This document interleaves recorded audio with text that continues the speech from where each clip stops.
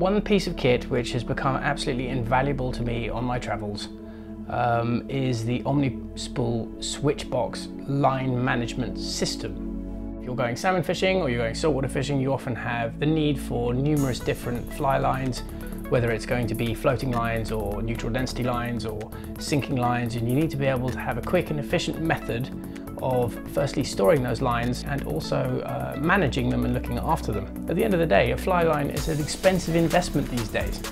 You're looking at spending between 50 and 70 pounds on a top end saltwater fly line or a spey line. Then you need to be able to look after it. How many times have we come to our tackle bag at the end of the season and you've got lines wrapped around spools and you don't know what this line is and you don't know what that line is? Well, this management system is by far and away one of the easiest ways to do that with really not much expense. In previous years, many of us used to travel with spare spools. These are great. You can quickly take your spare spool off, and from that point you can put it on your reel that you're using. You can switch out your lines relatively quickly.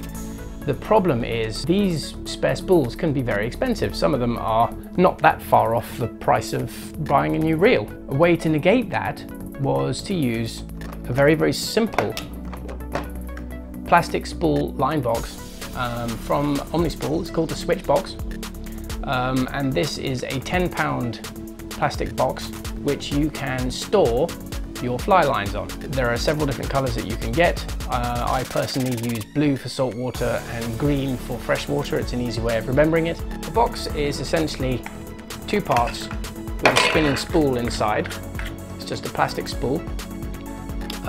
It is labeled with spots on one side so that you can identify which side it should connect to. So there's spots on this side and spots on this side, so you know that it lines up and it connects that way.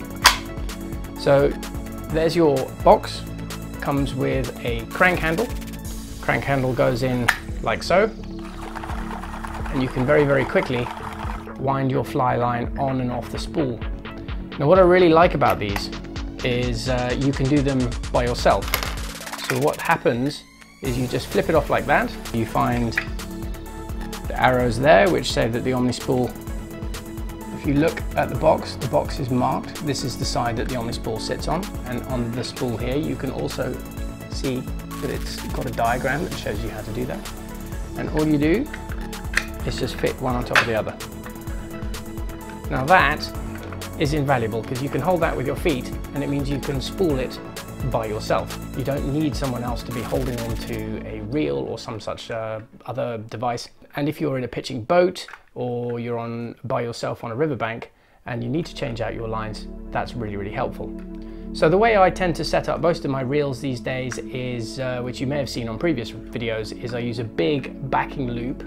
So there's a loop on the end of the backing of all of my fly reels, and the loop is big enough to put a whole reel through. At the end of every fly line is a loop-to-loop connection. Whether it's shop-bought welded loops for some of the smaller line weights, or in the case of the GT lines or something like that, then I'll use my own braided loops just for strength. There's a hole in the middle of the spool. You just pop your fly line in through there, put the crank handle on and wind it on. And what's really, really clever about these is they all fit together. So it's a modular design system. There are little arrows that point on here as to which way round it goes, and you literally can just put them all together as a unit, which means when it comes to trip time, I go into my garage and I've got all of my lines set up on these spools, and I can go, right, well I'm going saltwater fishing, I need 2 weight forward 12 lines, I need a weight forward 11, I need my GT lines, I'll need a couple of 9 weights, and I'll need that, and I just pull them all out, lock them all together, and in here, in my traveling reel brief, I just have them sat in the front. They're all labeled up, so I know what's on what, and it's a very, very useful management system. On top of that, it also comes with a line care box. The line care box is really, really quite a clever piece of kit. Very, very simple again. It's just a plastic box which inside you have got 4 sets of felt matting which come out and can be replaced.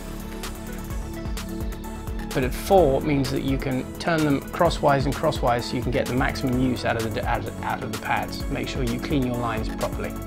So with a little line dressing, something like Armor All or something like that, then you can very, very quickly clean your lines and make them slick, and it prolongs their life. So the line care box is terribly simple. You find where the space is, where the line comes out, and all you do is clip it straight onto there. And as you wind your line on to the Omnispool, then it cleans it at the same time. I mean, it couldn't be easier.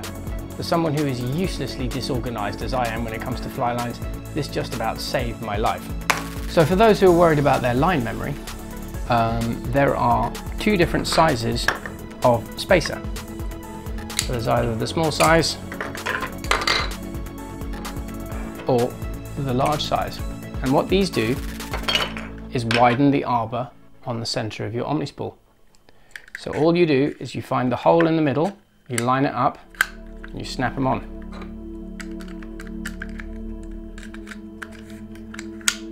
Dead easy. And there you've got a larger arbor on the Omnispool. Now that works really well for things like anything up to about weight forward 7 or something like that.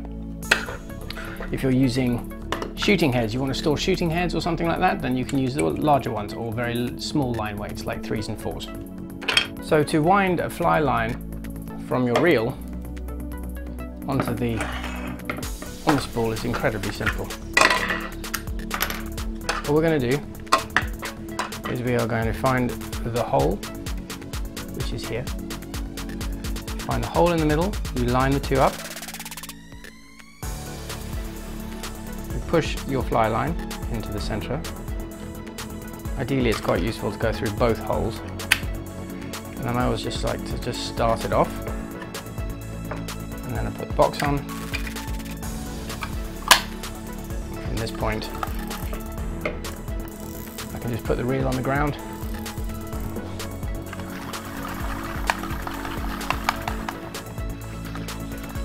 Okay, so there we come to my loop-to-loop connection. Snap the handle out. So now I'm just going to open up the loop, pop the line box through it.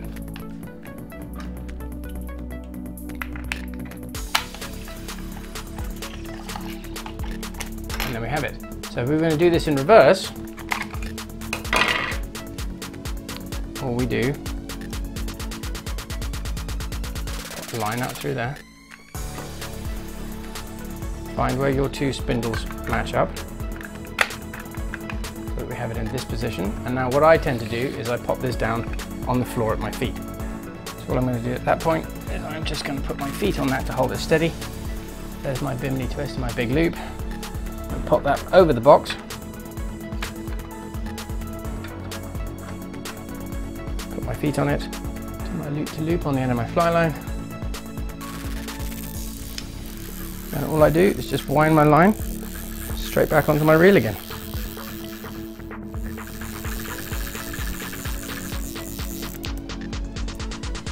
All done.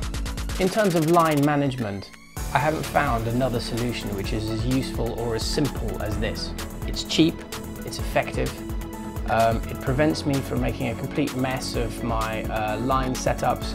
It means I can very quickly identify which line I need and when, and I can clean it, I can store it so that the next time that I come to go on a different trip, then I can very, very quickly pick which line I need and put them all together. I shall put links in the description below so that you can see where the product is and check out its website. And I hope you found this episode of Tackle Time useful. And if you did, then please like and subscribe to our YouTube channel. Thanks for joining us.